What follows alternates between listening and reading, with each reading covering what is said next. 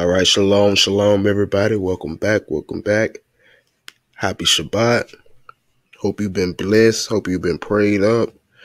Hope everybody been well during these times, man. All right, so today we're going to be getting into the history of the Akan people, getting into a little bit of their Hebrew history, a little bit of their migration, and just a little bit of their culture and how they ended up in Western Africa, all right? So just before we get started, we're going to get the understanding that these people are found in the scriptures, all right? And to do that, we're going to be jumping to Joshua 7 and verse 1. Joshua 7 and verse 1 tells us, "But the children of Israel committed a trespass in the accursed thing, for Achan or Akan, the son of Carmi, the son of Zabdi, the son of Zerah, the tribe of Judah." All right, so Akan was of the tribe of Judah. Joshua 15 verse 42 informs us as well that Ashan was what? A dominion or a village of Judah. So we got Akan, a son of Judah, Ashan, a village of Judah. Not only that, in Joshua chapter 19, we see in verses 6 through 8 that Ashan is also one of the villages of the tribe of Simeon. So these people are well in the scripture, but we're going to build upon that. Furthermore, we see that in the Strong's Concordance that Akan is the name of the Israelite. And it was talking about the same person in Joshua 7 and 1. We got it talked about again in Joshua 7 and 19, as well as Joshua 7 and 18. But we see that Akan is an Israelite, the name of Israelite, and a son of Judah. So we got that foundation of them within the scripture. So let's build upon who they are. So the Akan people are believed to have migrated to their current location from the Sahara and Sahel regions of Africa into the forest region around the 11th century. Many Akans tell their history as it started in the eastern region of Africa, as this is where the ethnogenesis of the Akan as we know them today happened. Oral traditions of the ruling Abronde clan relate that the Akans originated from ancient Ghana, all right, not modern day Ghana, but ancient Ghana. They migrated from the north, they went through Egypt and settled in Nubia. Let me read that again because they probably went over you all's head. They migrated from the north, they went through Egypt and settled in Nubia. All right, so let's think about this. Where do you migrate north from to go through Egypt and end up in Nubia? Israel, Palestine, the so-called Middle East. So these people, the Akan, all right, the children of Judah, they migrated from Israel and went through Egypt and settled in Nubia, all right? The only place north of Egypt is Israel, all right? But around 500 AD, due to pressure exerted on Nubia by the Aksumite Empire of Ethiopia, Nubia was shattered, and the Akan people moved west and established small trading kingdoms. These kingdoms grew, and around 750 AD, the Ghana Empire was formed, all right? So after they moved west from Nubia, after it was shattered, they went into the Ghana Empire, which was formed around 750 AD.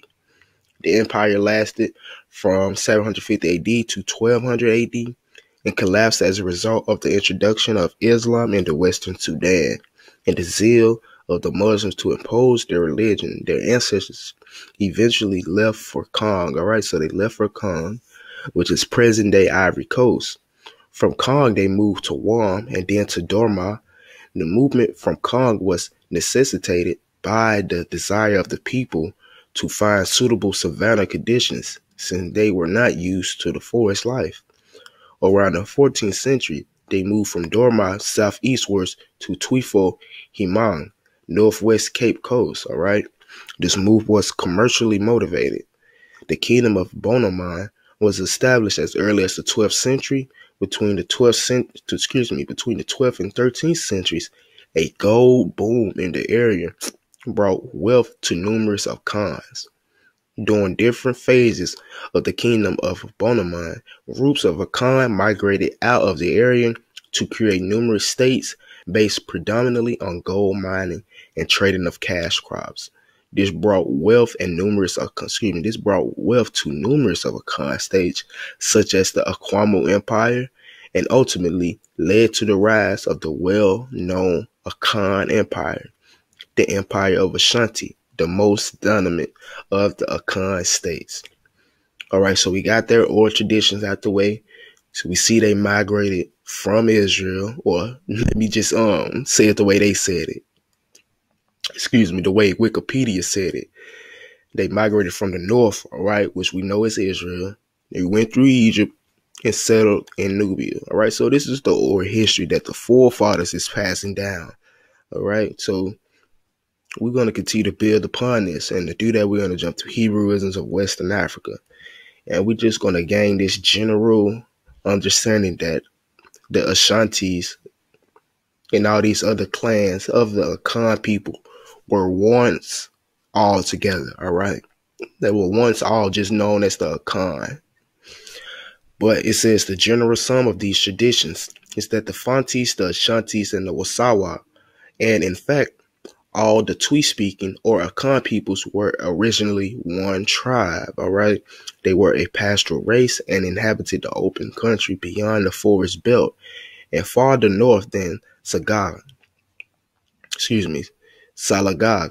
a northern and lighter-skinned people, which is commonly supposed to have been the Fulanis, commenced to encroach on their territory, and being stronger than they, seized their cattle and young women and made many of them slaves. After a time, the Akans began to migrate in small parties into the forest, where they built little villages and lived in hiding.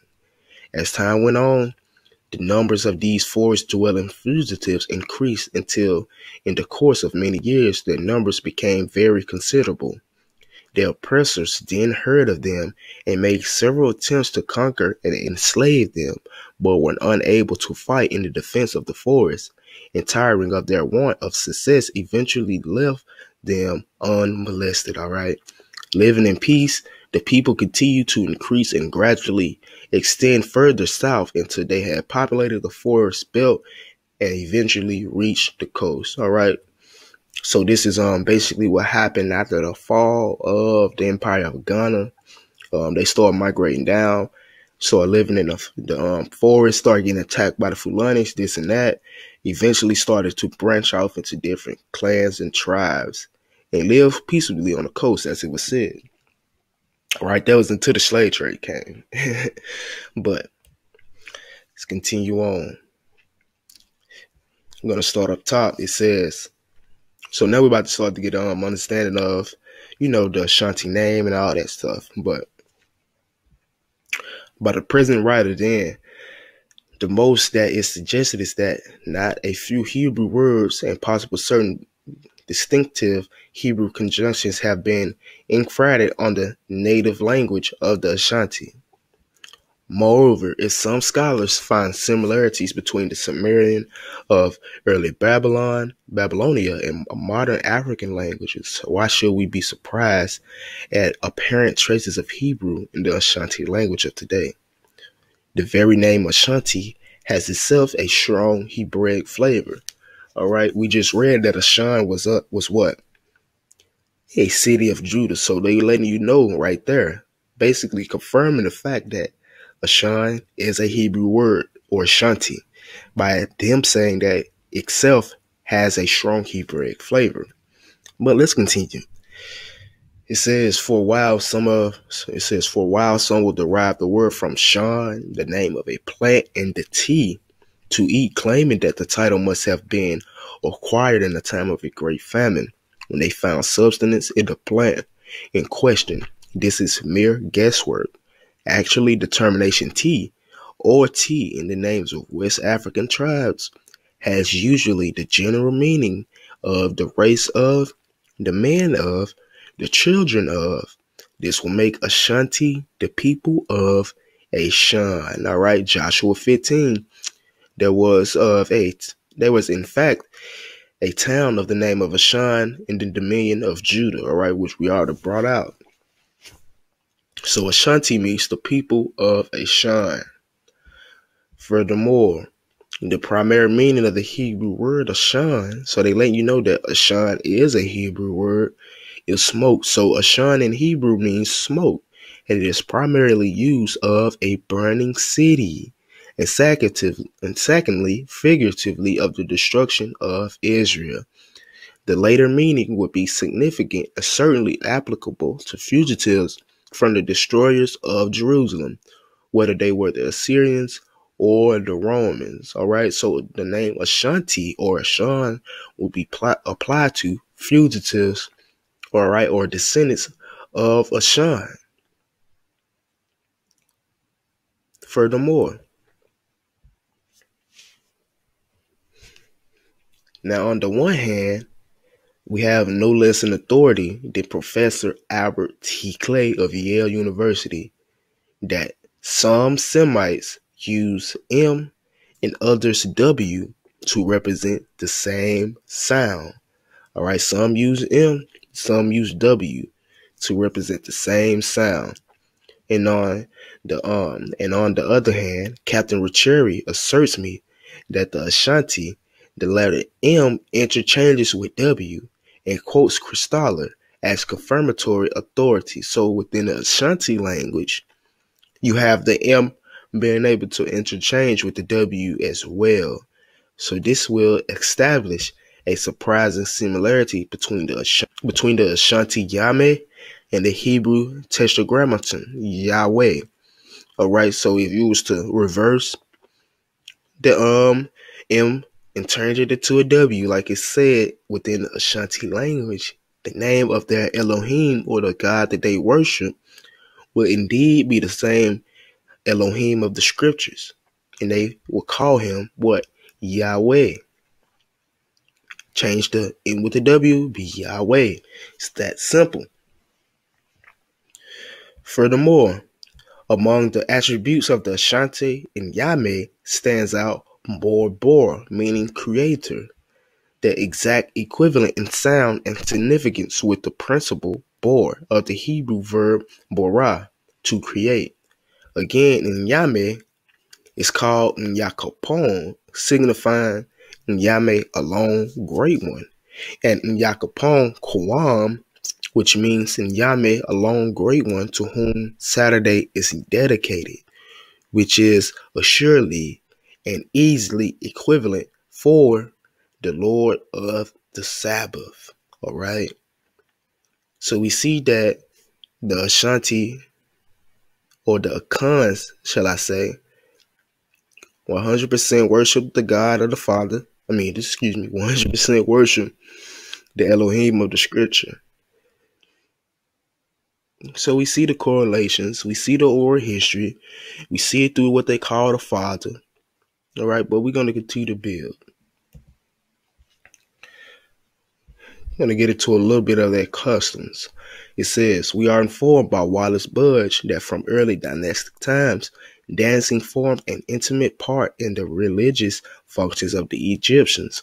The children of Israel carried this custom with them in their migration from Egypt, and we find it recorded in the Holy Writ that when the ark of the Lord was removed from the house of Abinadab, the Gittite, to be brought into the holy city, King David danced with all his might before the Lord. And David was girded with a linen ephod. Now we know we as black people, we know we as so-called African Americans, we love to dance, all right? But where do we get this trait from? Where do we get this from? All right, where do we get this custom from? We got it from our ancestors who brought it to Western Africa, but where did they get it from? We're going to continue to read and see. In this connection, Edward Scott's remarks, among the Jews, and dancing was always regarded as a becoming expression of religious fervor and joyful emotions. All right, even when we in church, even when we was in Sunday church, we used to see all the older women, all right, dancing and going crazy all the time. So dancing is 100% a part of our culture, and we know this from growing up. But we're going to take it back to some of the tribes back in Africa who actually incorporated this or passed this trait down from our ancestors, the Jews, our ancestors, the Israelites. The Jews in early times, like the Greeks and Egyptians, introduced dancing in all their great religious festivals. For instance, at the festival of the first fruits, the whole population of a town would turn out. Furthermore, next page. In the same manner, dancing forms a very essential part of the Ashanti worship today. And we are told that the Ashanti dance invariably has a religious significance. All right, so the Ashanti dance also has a religious significance in it. So also we find in the Mayal dance of the Jamaica Bush and the fanaticism of the Mayalism as manifested in the digging up or pulling of bees, as it is called. One of the strong indications of the Ashanti's dominance among the descendants of the slaves in the island and possibly the survival of another Hebraic influence. All right. So this is why we like to dance, because these are Hebraic influences.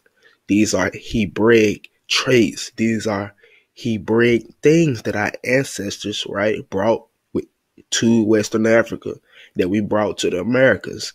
And we see this manifested through the Ashanti and the Mayal dance, all right? Now we're going to be jumping to Black Jews in Africa and the Americas. This is by Professor Tudor Parfit, all right? And it says, his Akan concept of God endeavored to demonstrate that the Akan had come to knowledge of the God of the Bible quite independently. All right. So the Akan knew knowledge of the Bible, had knowledge of the Bible independently. All right. We know this was independent because they came from what? Israel. They came from the north, went through Egypt, went through Nubia, went west across the Sudan. All right. So of course they would have got it independently, with them actually being descendants of Israel.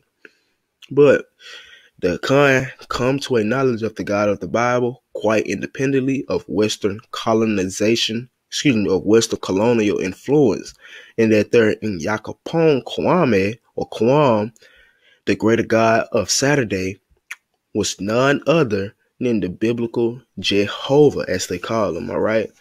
A number of books have similar endeavors to show that the other Ghanaian groups are descended from the ancient Israel. All right, so this was just to bring out the fact that they understand that the Akan had came to knowledge of the Elohim of the Bible independently of the Western colonial influences.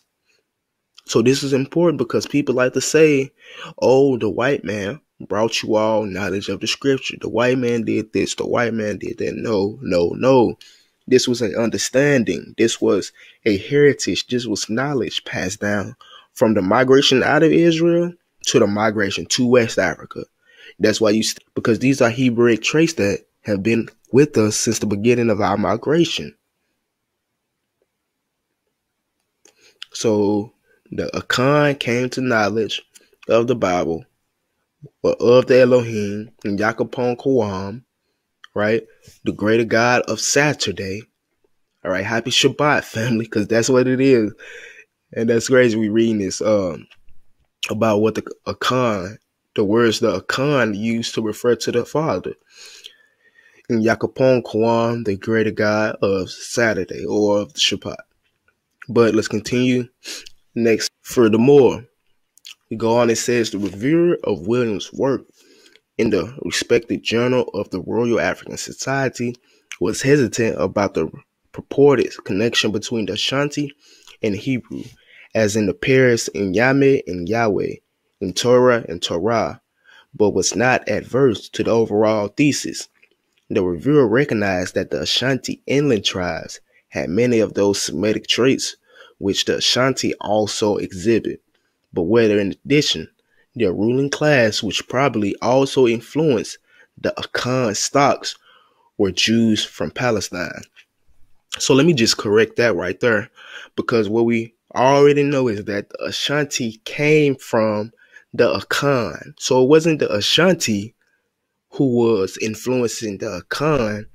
It was the Akan who were the original Jews from Palestine who influenced the rest of their children or the rest of their clans to keep on the Hebraic traditions, such as the Ashanti. All right, so if the Ashanti came from the Ashanti could not have influenced the whole Akan nation. It was an influence from the Akan down to the Ashanti, down to the Fonte, right, down to the Akwamu, down to their other clans. All right. But furthermore, we're going to continue to go ahead and bring out some information on these people. And to do that, we're going to go to recasting the past. All right. And we're about to get ready and wrap it up. And it says, we're going to start up here. Okay. Okwam Osi, short book, The Ancient Egyptians Are Here, was published in Kowamasi in 2001 and sold well.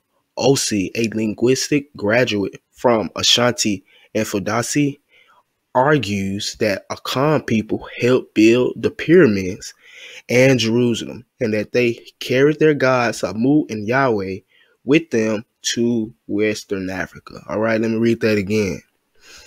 They argues that the Akan people helped build the pyramids of Jerusalem, and that they carried the gods Amun and Yahweh with them to Western Africa. And this can be found within the book, The Ancient Egyptians Are Here. All right. That is important. And it goes right with the oral traditions of the Akan, letting us know that they came from the north. They spent a little time in Egypt, all right, before they went to Nubia and migrated west across to Western Africa, all right. Furthermore, we're going to read from the top. It says, for his own purpose, O.C. Agiman, Pompey II, all right, which is a king of the Ashanti, in 1946, he explained his views to his drafting committee in comments of chapter 1. So this is from a book of O.C. Agiman, Pompey II, the king of the Ashanti. And this is what he had to say. This last work about migrations of ancient Ashantis to the Gold Coast is a finish to the work so long delayed. I thank you. It is a fitting thing to go back to the earliest times. It shows what has always been my opinion, that the Ashantis is ancient and venerable back from when history is remembered. I know it truly to be the fact that in ancient past, the Ashanti people lived by Jerusalem and removed little by little to live again in Egypt and then here. All right, so let me read that again. And this is according to O.C. Agiman, Pompey II, all right, one of the kings of the Ashanti. He said himself, I know it truly to be the fact that in the ancient past, the Ashanti people lived by Jerusalem and removed little by little to live again in Egypt, then to here. All right. Now, we done brought out a little bit of their history, a little bit of their culture, a little bit of their Hebraic traits. But let's hear it from the horse's mouth themselves. Let's see what an Ashanti has to say about who they are and their all oral traditions. These things that we are doing here. So, in short, the Ashantis originated from Judah. We were attacked by the Romans, by Alexander the Great, Joan of Arc. Then we came to Egypt. When we came to Egypt also, we were being attacked by these Muslims and these groups. Then we migrated to Old Ghana Empire. When we came to Old Ghana Empire, then we have Songhai Empire also. That is the present day Mali. That is where we were living before we came to now Ghana. There also we were being attacked. And when we left Egypt, we came to present day Mali with our knowledge, and the first ever university to be on earth was in Mali, Timbuktu. And with that, I say shalom, shalom, family. Todah for watching, Todah for viewing. I hope it was edifying. And like the brother said, they came from Jerusalem. They came from Judah. All right, he verified everything we went through over this short little video. All right, we brought out the scriptures, we brought out the sources, and we brought out the oral traditions. All right, the Akan people are from Judea. All right, they are African Semitic peoples who found their way into Western Africa, and we brought out the history of all that. So I would just like to say Todah for watching. Stay tuned in as we continue to bring these short videos out of our people and their migrations to West Africa.